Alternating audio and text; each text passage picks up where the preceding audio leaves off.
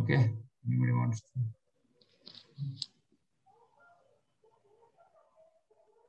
Yes, Prabhuji. Let me read the Sanskrit. Yes. Nahi prapashyami mama panudya detyokamuchoshanam indriyanam pranam apicharikatyam. Translation. I can find no reasons to drive away this grief, which is No drying. means, no means, no Yeah, means. sorry. I can find no means to drive away this grief, which is drying up my senses. I will not be able to dispel it even if I win a prosperous, unraveled kingdom on earth with sovereignty like the demigods in heaven. Purport. Although Arjuna was putting forward so many arguments based on the knowledge of the principles of religion and moral codes, it appears that he was unable to solve his real problem without the help of spiritual master, Lord Sri Krishna. He could understand that his so called knowledge was useless in driving away his problems, which were drying up his whole existence, and it was impossible for him to solve such perplexities without the help of a spiritual master like Lord Krishna. Academic knowledge, scholarship, high position, etc., are all useless in solving the problems of life. Help can be given only by a spiritual master like Krishna. Therefore, the conclusion is that a spiritual master who is 100% Krishna conscious is the bona fide spiritual master, for he can solve the problems of life. Lord Chaitanya said that one who is the master in the science of Krishna conscious, regardless of his social position, is the real spiritual master. Kiva vipra kiva nyasi shudra kene nai Krishna tattva sei guru hoya. It does not matter whether a person is a Vipra, learned scholar in Vedic wisdom, or is born in a lower family, or is in the renounced order of life. If he is a master in the science of Krishna, he is the perfect and bona fide spiritual master. Chaitanya Chetamrit Madhya 8.182. So, without being a master in the science of Krishna conscious, no one is a bona fide spiritual master. It is also said in the Vedic literature. Sutkर्मणि पुडम Wipro मंत्र तंत्र विशारदः वैष्णव गुरु नस्याद् वैष्णवस्य वचो गुरु. A scholarly Brahman, expert in all subjects of Vedic knowledge, is unfit to become a spiritual master without being a Vaishnava or expert in the science of Krishna consciousness. But a person born in a family of lower caste can become a spiritual master if he is a Vaishnava or Krishna conscious. Padma Purana. The problems of material existence, birth, old age, disease, and death, cannot be counteracted by accumulation of wealth and economic development. In many parts of the world, there are states which are replete with all the facilities of life, which are full of wealth and economically developed, yet the problems of material existence are still present. They are seeking peace in different ways, but they can achieve real happiness only if they consult Krishna or the Bhagavad Gita and Srimad Bhagavatam, which constitute the science of Krishna through the bona fide representative of Krishna, the man in Krishna consciousness. If economic development and material comforts could drive away one's lamentation for family, social, national, or international inabilities, then Arjuna would not have said that even an unraveled kingdom on earth or supremacy like that of the demigods in the heavenly planet would be unable to drive away his lamentations. He sought therefore refuge in Krishna consciousness. And this is a right path for peace and harmony. Economic development or supremacy over the world can be finished at any moment by the cataclysm of material nature. Even elevation into higher planetary situation, as men are now seeking on the moon planet, can be finished at one stroke. The Bhagavad Gita confirms this. क्षीणे पुण्ये मर्त्यलोकं विशन्ति. When the results of the pious activities are finished, one falls down again from the peak of happiness to the lowest status of life. Many politicians of the world have fallen down in that way. Such downfall only constitute more causes for lamentations. Therefore, if we want to curb lamentation for good, then we have to take shelter of Krishna as Arjuna is seeking to do. So Arjuna asked Krishna to solve his problem, definitely, and that is the way of Krishna consciousness. Okay, I can find no means to drive away this grief. This grief, so much is grief is so much that it is actually drying up his senses. I mean, we can imagine when our senses get dried up, when we are really in like very bad shape, right? So he's saying, I can't find any means to drive away, and I will not be able to dispel it even if I win something, some material possession, some prosperous kingdom, some overall sovereignty, like complete command over things like demigods in heaven. Even that will not drive away this guilt. Which means that anything that I am going to possess materially from out of this war is not going to help me dispel it, right? So all the Arjuna was putting forward so many arguments based on knowledge of principles. It appears that he was unable to solve this problem without the help of the spiritual master. It is impossible for him. It was impossible to solve without the help of spirit master like Krishna. Academic knowledge, scholarship, high position, etc., are all useless in solving problems of life. This we understand, right? So Prabhupada says elsewhere that academic knowledge, scholarship, high position, this can actually become disadvantage, disqualification for progress in bhakti, because you might think that right, and that all these other people, they don't have enough understanding of life, and then we'll question Shastra, we'll question Krishna, we'll question everything, right? And of course, people have too much of money, etc. They don't want to even talk to the sadhus. Okay, they're all cheaters. They won't just take away my money, so they want to protect themselves. So they don't even interact with. So,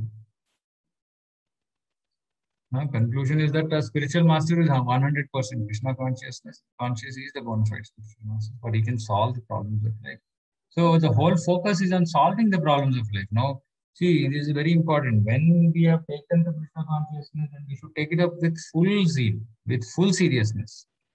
See, because either we have to solve or not solve, right? Like we can't be in the middle.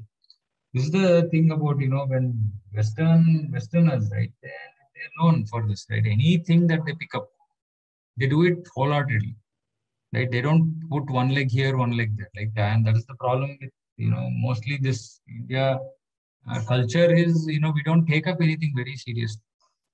We should take it up seriously because the idea is to solve, get out of this you know material bondage that we're in. So we should solve the problem. We should work towards solving the problem, which has so many things that we need to do, right? Utsaha, Nishchaya, Dairya, then we have to take care of our Vegas, then follow regulative principles, follow sadhana, progress, increase number of hours in bhakti, so many things we have to do, right? So we have to be serious that about solving the problems of life. Bhakti is not for like, oh, okay, it was nice, like before coming to Krishna consciousness, we didn't know about all these things. Now we know, okay, I'm chanting, I'm eating prasadam, everything is okay, going fine. This is good. But then what happens is, when we get into difficulty, that's when we will know really what our stance is, right? How strong we are in Krishna consciousness. So we should be serious about solving the problem of life and work towards it. Yeah, this we understand. Doesn't matter whether the person is a or not. Problems of material existence cannot be counteracted by accumulation of wealth and economic development. Unfortunately, devotees, even people after becoming devotees, also they are behind wealth and economic, which is very sad, right? Because the idea is not to accumulate wealth and economic development because it's not going to solve our problems, right? We came into Krishna consciousness to solve our real problems, but then once things kind of somewhat on etc., we again turn towards wealth and economic development. Otherwise, we should be following the principles of Bhagavatam. Right? We say that one should only earn for maintaining body and soul together, not for not to do economic development.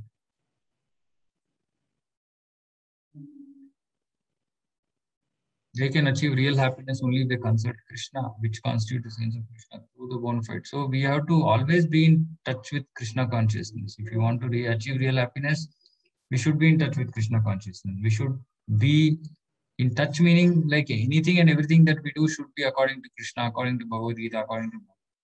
We should not be disconnected from the instructions of Krishna, for which we have to read Krishna's instructions as Prabhupada has given us. We have to make notes. We have to consult those notes.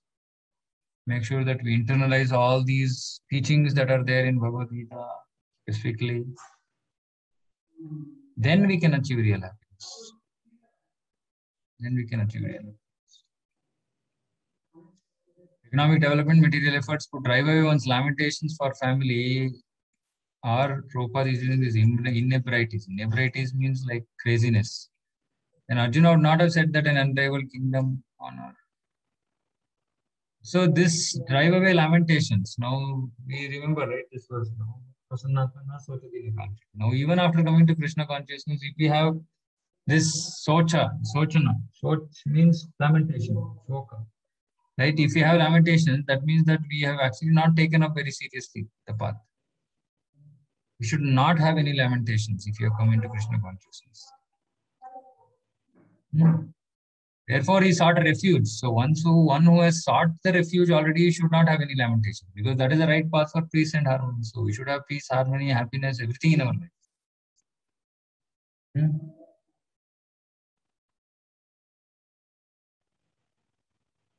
Anything, any kind of material advancement can be destroyed in one stroke. So no point going behind it.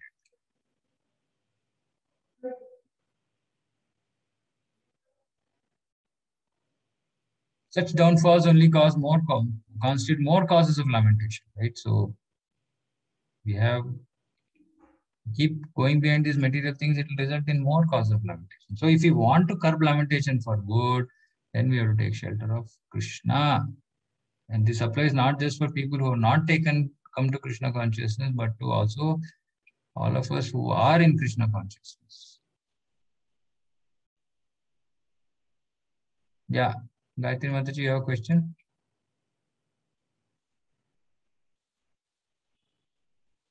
Okay. No problem. Okay. So basically, if we have to curb lamentation for good, then we have to take shelter of Krishna. So shelter means anukulyasya sankalpa pratikulyasya vajanam lakshishati iti vishwasa varnam tata atmanikshapa karpanyam shadvida sharanamiti. So the solution for all our problems is complete surrender to Krishna. That is the only solution. Okay. Any questions? Anybody has any?